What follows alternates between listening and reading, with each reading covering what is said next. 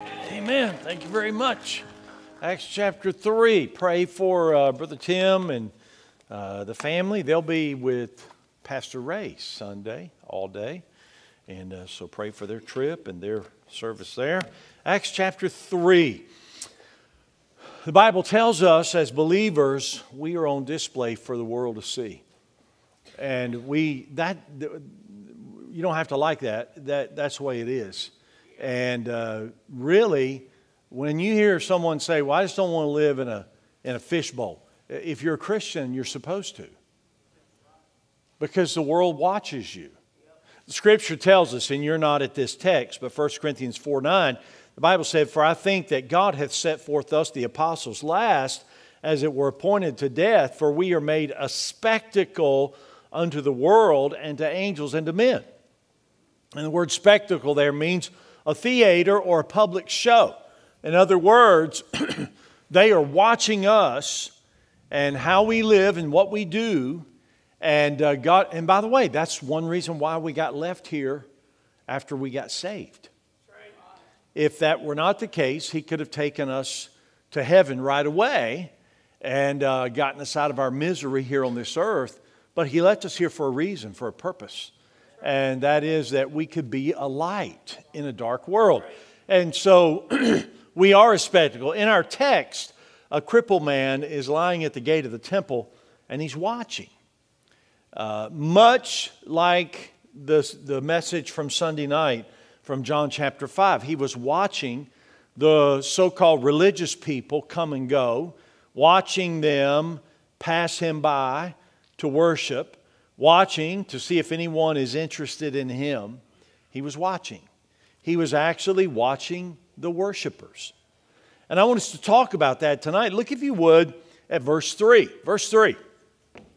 The Bible says about this man who, seeing Peter and John about to go into the temple, asked alms. So here was this guy watching the worshipers. And I think tonight, in light of the fact that we are truly under investigation by the world, what are some things that we need to be careful about? We are being observed.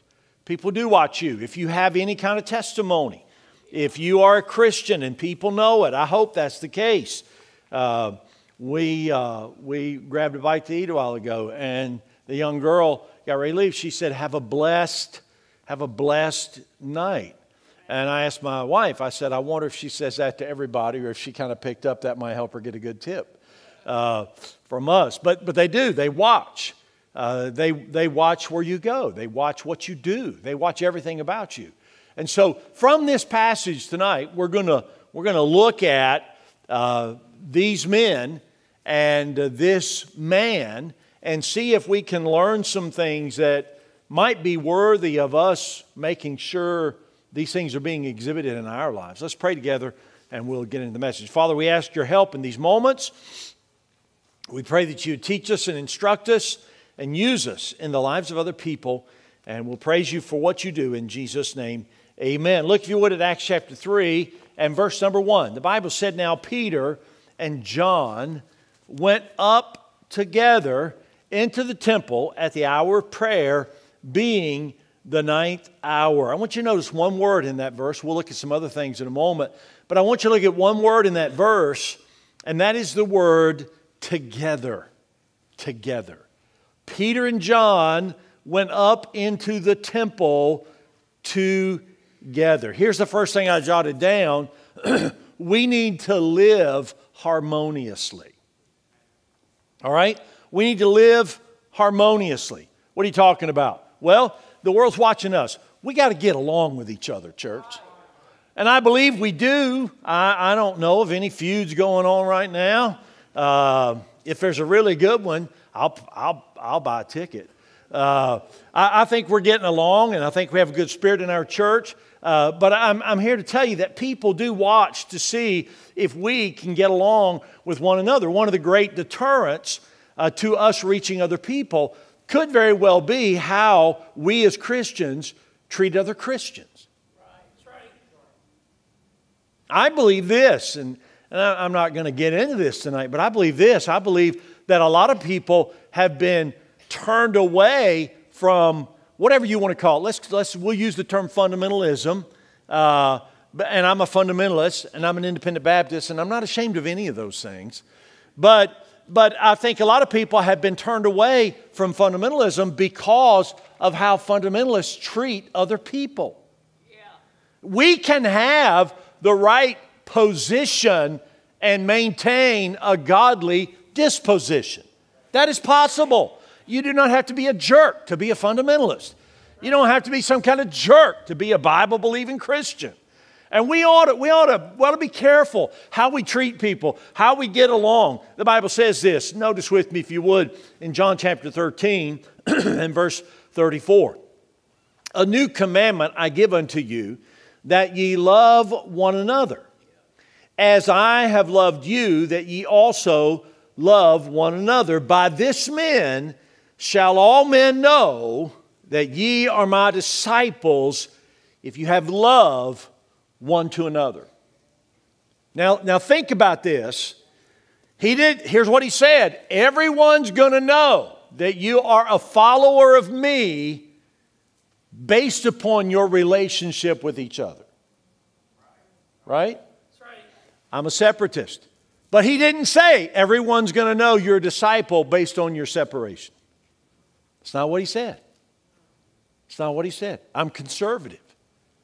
But he didn't say everyone's going to know you're a disciple if you're conservative enough, if you're far enough to the right. They're going to know you're my disciple if your standards, your holiness, your music, your everything about you, if it's far, that's not what he said. And those things are all important. I'm not belittling any of those, but here's what he said. He said, here's how they're going to know if you're my disciple, if you love each other. If you love each other. Ephesians chapter 5, verse 1. Be therefore followers of God as dear children, and walk in love, as Christ also hath loved us and hath given himself for us, an offering and a sacrifice to God for a sweet-smelling savor. So how in the world, here's the question, do we expect to ever have any impact in the lives of people out there if we can't get along with the people in here? It's not going to happen. It's not going to happen. The world watches to see. They watch to see how we get along. They watch to see how we resolve conflicts. They watch to see how we work through struggles. They watch to see how we reconcile wrong. And it's tragic. It's tragic that too often there is such friction between us and other believers that it sends the wrong message to those who don't know our Savior. Now, the truth is, it's impossible that we never have conflict. That's not going to happen. The more people you have, the more potential conflict. The more time you spend together. We're doing pretty good right now. We only spend 3 hours a week together. We're doing great. The more time you're around each other, the more. You know what? You fuss and fight with your spouse potentially more. I got to be real careful. But you have the potential to fuss and fight with your spouse more than you do strangers. You know why? You're together all the time. Especially during the pandemic, man. I mean, you're together all the time. There's probably been more conflict between children or young people and their parents in the last 5 months than there were in the last 2 or 3 years. Why? Because we're together all the time. They're around. Everybody, they're up underneath you. They're getting on your nerves. They're driving you nuts. They're worrying you, bothering you, and there's potential for conflict. So we've got to understand that it's important that, hey, when we feel that, let's approach each other and let's be approachable. Don't, if somebody comes and says, hey, can I talk with you? I feel like there's something between you. Don't get all defensive about that. People are watching us. When we do, we approach one another. We talk through things. We work to bring about a resolution. God put it this way in Romans chapter 12, verse 18. If it be possible, as much as lieth in you, live peaceably with all men. How many of you know someone with whom it is impossible? Raise your hand. All right. Number two.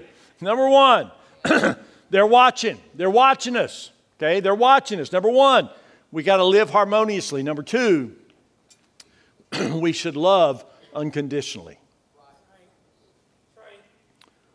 Verse number 2. The Bible said, and a certain lame man from his mother's womb. God specifically spells out that this man is not like most other men in that he's crippled.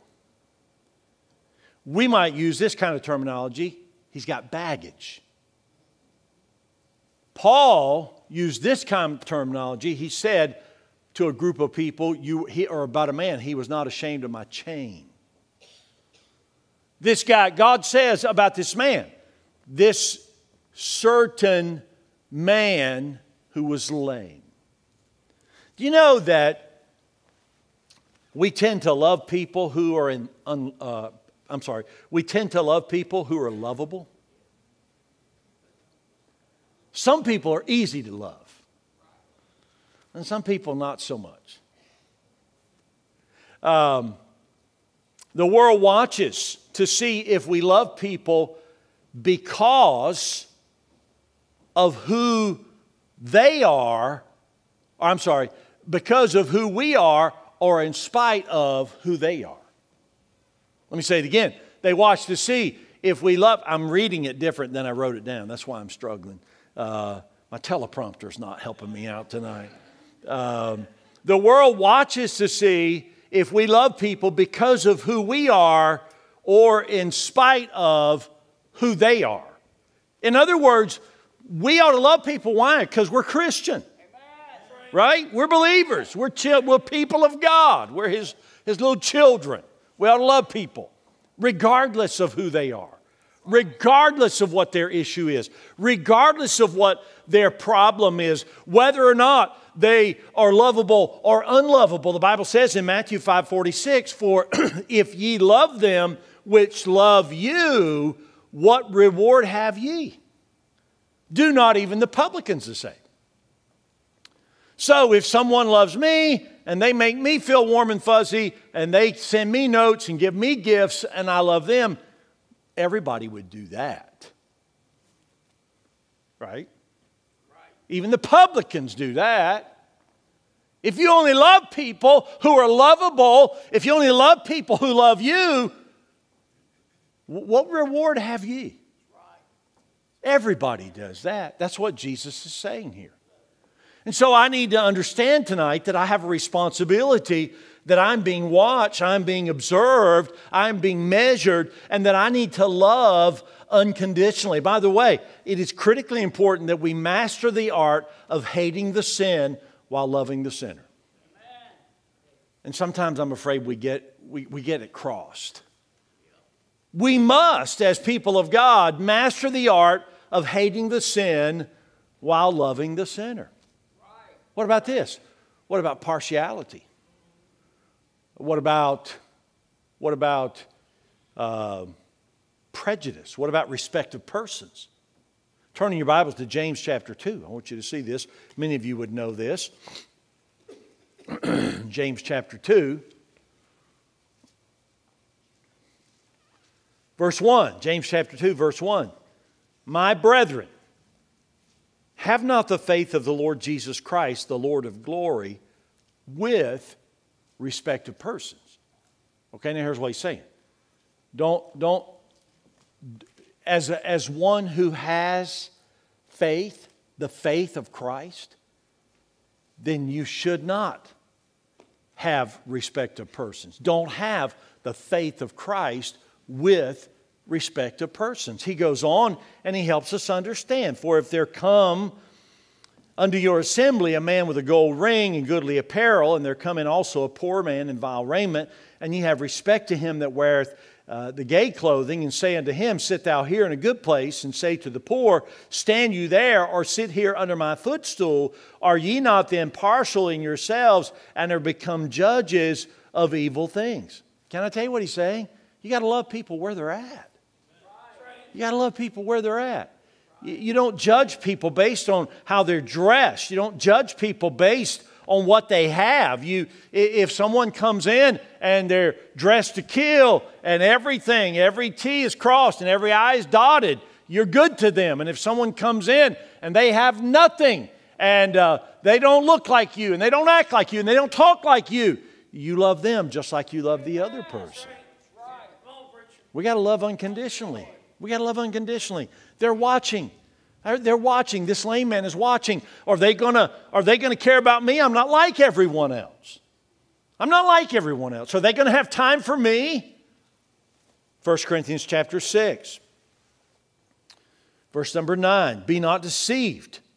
Neither fornicators, nor idolaters, nor adulterers, nor effeminate, nor abusers of themselves with mankind, nor thieves, nor covetous, nor drunkards, nor revilers, nor extortioners shall inherit the kingdom of God. Man, that's a terrible list. Oh, man, get me away from all those people. But what's the rest of the verse say? What's the next verse say? And such were some of you.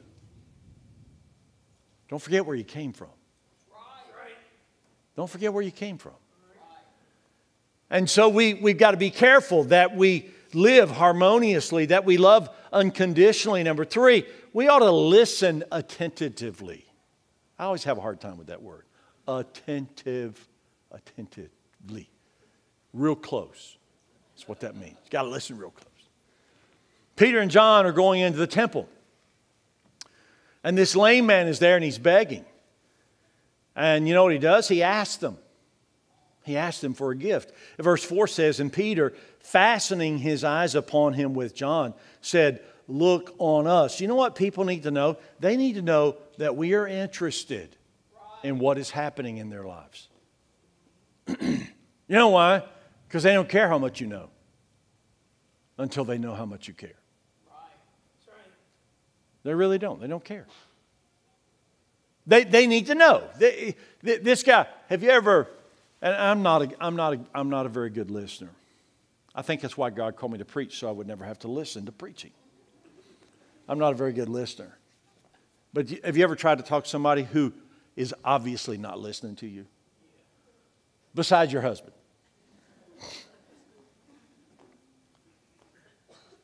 And they're like some of you right now playing with their phones. They're not paying any attention. Or even if they're looking at you, they're already formulating what they're going to say whenever you shut up. How many of you know what I'm talking about? You know people like that? And you can just tell, even if they're responding to you, you can tell by their responses, they're really not interested in you. They don't care, right? Man, we can't let people feel that. We've got to be very careful as Christian people that we listen real close. Proverbs 21:13. Whoso stoppeth his ears at the cry of the poor, he also shall cry himself, but shall not be heard. So if I'm going to make a difference, then I've got to pay attention. I've got to pay attention to the needs of people around me. I've got to be careful that I'm not looking without seeing or hearing without listening, but that I am engaged in what is going on in their life. That I care enough to focus on their needs and to listen to their words. That I even care enough to listen to things that they're not even verbalizing. Everyone here has had someone tell you, I'm fine, when you knew they weren't fine. Right? And so they're watching the worshipers, and they're watching to see if Peter and John are focused. Can I ask you a question? We're just trying to help each other tonight. Do you really take a personal interest in the people around you? You know, people with whom you work, kids in your class at school or in Sunday school, or kids on your bus route, kids in your junior church. Is it just that they're another number or another person? We talked about this Sunday, talking about the multitude and seeing beyond the multitude and seeing people at a personal level. Hey, I cannot I cannot be that one for everyone, but all of us can be that one for someone. Right? I can't, man, I work at it. I really do. I work at it. Trying to remember names. And then I get names down, and then the kids' names don't come up. You guys don't come up and ask me after service what's your name. Some of y'all got a bunch of kids, man. I can't keep up with all that stuff. You know what I'm saying? And but you work at it. You want to know. You want to be invested, right? You want to be engaged. You want to be paying attention. You want to be listening. You want to be watching. And listen to me. That is a part of us sending the right message to people. Proverbs 27:23. Be thou diligent to know the state of thy flocks, and look well to thy herds. Can I paraphrase that? Those whom you are attempting to influence. Isn't that what a shepherd does? He's attempting to have influence. So those whom you may not be a pastor, you may not be a teacher, but if you're trying to have influence in someone's life, here's what he said. He taught us a lesson. He said, know the state of your flock. Know what's going on in their life. Be engaged. Listen closely. Attentively. I just can't say it fast. Number 4, we need to labor appropriately. So the crippled man looked at Peter and John and expected something from them. I hear people say this sometimes. I am so tired of everyone expecting so much out of me. Welcome to the real world. Because people expect stuff out of us. I've said this before. I saw a thing one time said, if you want everybody to love you, don't be a preacher, be the ice cream man. That's a great line, isn't it? Everybody loves the ice cream man. And sometimes, and you're very gracious, sometimes the expectations that people put upon a pastor are superhuman. People expect you to know that they went to the hospital, but they don't tell you. And they get mad. Of course, we haven't been doing a lot of hospital visits in a long time, but they get mad if you don't go see them or if you don't send flowers. Well, how am I supposed to know?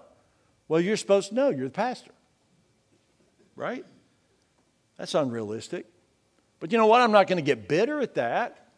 And I'm not going to say, well, I ain't going to care about nobody then. No, I want to measure up. I want to be challenged by the expectations that people have of me. Our good works that we perform toward those without are a tool that God uses them to point them to Himself. And Jesus taught that in Matthew 5:16 when He did say, let your light so shine before men that they may see your good works and glorify your Father which is in heaven. So Peter here was quick to tell this man. I like this. This is a great, great lesson. You know what Peter did? Right away, he quickly told him, I don't have the wherewithal to meet the need that you think you have. And by the way, it's not a bad thing for you to be honest. Right. It's never a bad thing to be honest. But it's not a bad thing to look someone in the eye and say, you know, I don't know that I can help you. I don't think I have what you need. That's what he said. He said, silver and gold have I none. That's what this guy thought that he needed. Truth is, people expect things from us. They expect us to care and to give and to help. So, you know what we ought to do?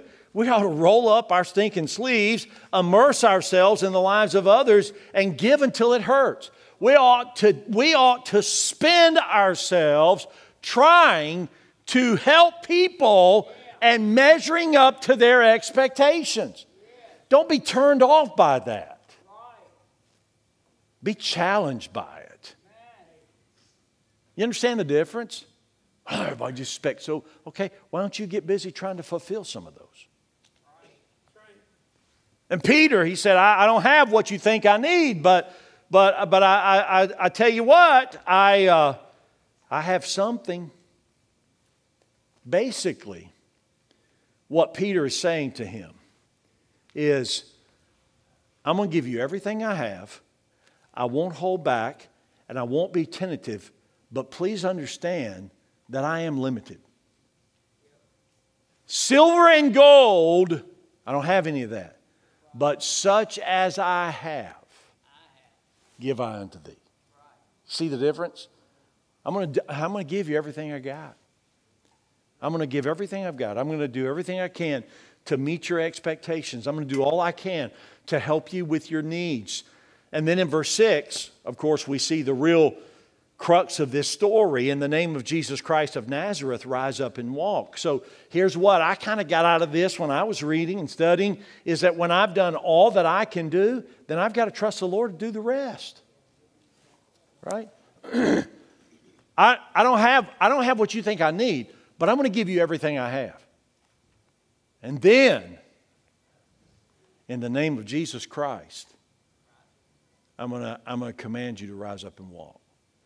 So we've got to labor appropriately. We've got to work at it. You got to work at it. It's not easy. Getting along with people is not easy. Getting along in a marriage, building a good marriage, it's not easy. If it was easy, everybody'd be doing it. Raising kids, that's not easy. Maintaining a strong testimony in a crooked and perverse nation, that's not easy. But we're going to give our best. Caring about people who care nothing about you, that ain't easy. Giving to people who'll take all you'll give, it's not easy. But we're going to give. We're going to understand that we're limited. And so we're going to be sure that the Lord is factored into this equation. And that ultimately He's the one that's going to have to meet the needs that people have. And then the last thing, we ought to lift expectantly. Look at verse 7. And He took him by the right hand and lifted him up, and immediately his feet and ankle bones received strength. So Peter reached down, took his right hand, and lifted him up. You know what I believe? I believe with all my heart that Peter believed this guy was going to walk. Why would he have done that if he didn't think the guy was going to walk? He didn't want to be a fool. He didn't want to make a fool out of himself. And Peter said, in the name of Jesus Christ of Nazareth, he grabbed him by the hand and he said, rise up and walk. And Peter believed he would. And you got to have faith. You got to be expectant. I mean, you got to have faith. You got to believe. We got to have faith to believe that God is ultimately going to make the difference in that person's life. We understand this tonight, that outside of these four walls, there's a world that desperately needs to know that there is a Savior. We don't have the answers. By the way, you get engaged in conversation with people and they start asking you a bunch of questions you don't know the answers to. You know what? Don't try to lie your way out of it. Don't do that. If there's a question you don't know the answer to, tell them. Say, look, I don't know the answer to that question. Well, the guy says, I just want to know which came first, the chicken or the egg.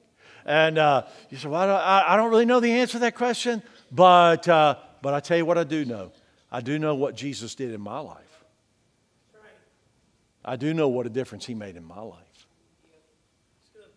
And I believe He would do the same in yours. And we have to go about this business with faith. I'm so glad tonight there's a Savior, aren't you? I'm so glad that He cares about people. He puts us in the path of people that He would help if He were walking here in our shoes. He makes sure that we intersect with others that we can be a blessing to. But we have to care, we have to listen, right? We got to work, we got to labor, and we have to lift expectantly.